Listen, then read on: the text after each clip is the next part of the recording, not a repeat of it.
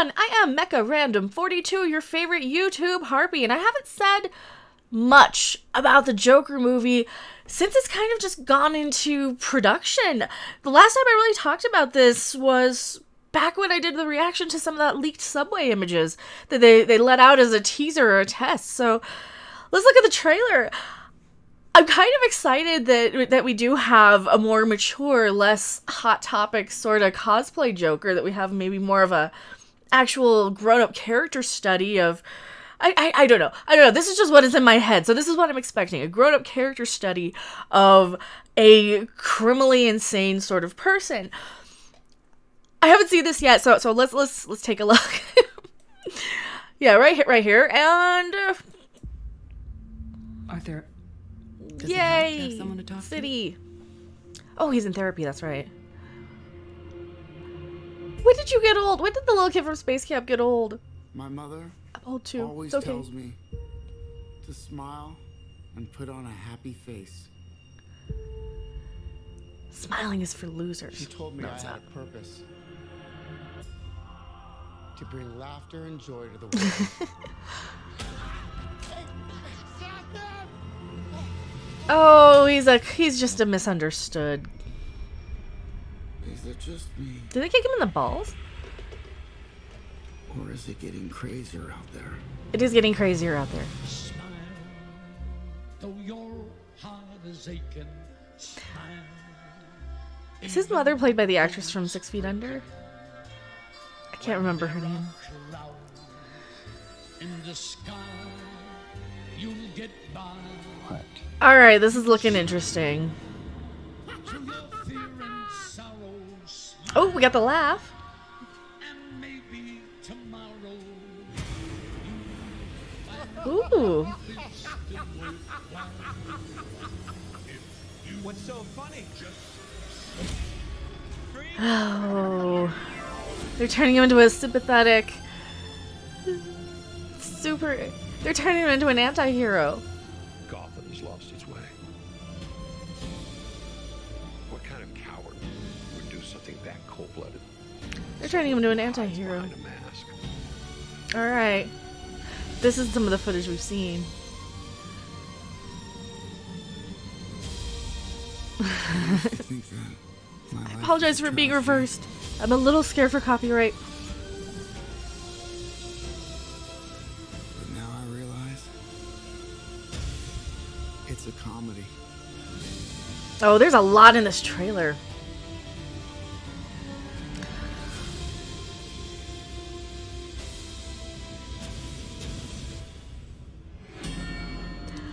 you just smile. Okay. Alright. Let's go back. There's a lot to dissect in this trailer. Oh my god. Well, first off, before we get into like the breakdown part, that actually looks really, really interesting. I kind of I'm getting a lot of the same notes of like the pilot episode of Breaking Bad. That actually looks pretty interesting. I wasn't completely sold, and then, you know, you'd see the little stills of Joaquin Phoenix. Every time I see a little footage of this movie, I'm like, I go into it with the mindset of, I don't want another Joker movie. I don't want any more Joker stuff. I'm tired of the Joker. But then I see, like, this actually, okay, this is looking really interesting. Let's kind of break this down a little bit. So clearly he's in therapy here because he's a crazy person. I mean, he's the Joker. Of course he's a crazy person, so he's in therapy here, right? Oh, and he's such a good actor too, because he can just emote. I love it when you can like see somebody, see everything that's going on in their head and their face. And I don't see that a lot lately in a lot of modern actors. We don't have any good solid actors. We have a lot of these people who just kind of stumbled in off the streets sometimes. But there's a reason why Joaquin Phoenix is as popular as he is. He's good. To smile and put on a happy face. So maybe this is why people are so harsh on people. All right, let me try and flip this again, just for this review purpose here. All right, so he says people expect. All right, let's try and read this. I'm going to pull it up full screen here. Jokes. People expect you to behave as if you don't. As if you don't what? The worst part of having a mental illness is people expect you to behave as if you don't. Wow, that's gonna hit home to people who've been in some therapeutic environments, some situations like that. Yeah, that's true. That's not a joke, but it's true. He's absolutely right there. Totally not a joke, but see this is really interesting. This is exactly what I was talking about, where we get this cool character study, this in-depth sort of thing. Everything must go. Okay, that's one of those sign spinny guys. And we see his history of like being beaten up as a circus performer. See, anytime you get like super just knocked down, it changes you. It does something to your head where a lot of like you can go either way, right? When you get sort of, and I'm talking figuratively, literally. You can do one of two things. You can get knocked down and kind of accept it, or you can get knocked down and say, you know what, I'm gonna brush myself off. I guess there's a third option. You can stand up, brush yourself off, and say, I'm gonna get even. And yeah, that seems to be quite a lot of what this is leading up to. I'm going to assume that this is all probably very, very early in the movie, right? I'm going to assume that so much of this is very early in the movie. They're setting him up like a real person with some real mental illness where they might laugh inappropriately at inappropriate moments, or have some sort of awkward social interaction here. That is actually really fascinating. I'm very much interested in seeing how they build up this character now. And even if we never see Batman, and I know we're going to probably see some... full disclosure, close your ears if you don't want to hear this. From what I've heard, as far as like my sources, my leaked sources have said that this is going to set up the Wayne family as a Trump sort of entity, sort of like, oh, they're rich people, but they're like the bad guys. I guess they're kind of trying to spin that narrative, and like Joker is going to come in as like a Robin Hood sort of character. So I don't know how common knowledge that is, but that was something that got leaked months and months and months ago.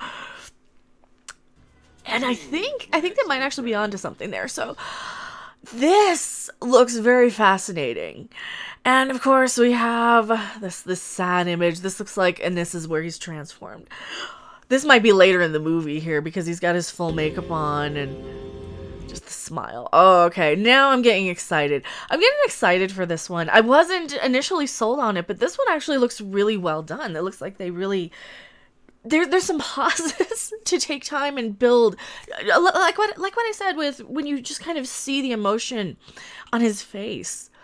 This is one of the things that they don't do in a lot of films that are really aimed at a much younger demographic, where they just have to have talking constantly and lights flashing and all this stuff. This looks like it's going to slow down, give some time to build up some atmosphere, at least according to the trailer. I am on board with that 1000%. I don't know. I kind of get scared to be so hyped for movies though, because the trailers can always be misleading. But man, there's a reason why we're getting a trailer so early. You know, this is out in October. It is April 3rd when we get the trailer for this. I have some sort of theory, and it's more of a educated guess and kind of testing out the patterns of things and noticing the patterns of things, that the worse a movie is, the less you will hear about it until like right up to the release date, you know? Look at something like the New Mutants or Dark Phoenix. Like, they're barely saying anything about that. Captain Marvel, the review embargoes were like right a week before that movie came out. And yeah, we did get trailers for Captain Marvel months and months and months ago too, like months before it came out. I think this movie, I just want to kind of track and see how much, like how early the reviews come out, how early, you know, the word of mouth goes around. This trailer, if I were to like compare this trailer to the original first Captain Marvel trailer, when I did my reaction to that, I'm just sitting there basically making a joke of how bored Brie Larson looked, and I'm just sitting there flipping through the phone texting because that was how boring that trailer looked to me. This one looks interesting though. So tell me what you guys think in the comment section below. I am MechaRandom42. God, I hope this doesn't get copyright struck. I can still premiere videos. I'm probably going to have a good big video coming at 6 to premiere. I might just premiere this one too. I don't know. That's the loophole to get around the copyright strike. I also have my backup channel, MechaRandom42 Live, that you can always catch me live on, as well as Twitch. I need to get the view hours up so I can monetize that other channel so we can turn on the super chats over there on my backup channel. Please, please, please subscribe. Leave the videos running in the background if you can. I am MechaRandom42, P.O. Box 1566, Loveland, Colorado 80539. Thank you guys so much for watching. I will see you on the next video or live stream. Bye! Thanks for watching. If you liked it, make sure to hit that like button. And if you want to see more, don't forget to subscribe. See you in the next video. Bye!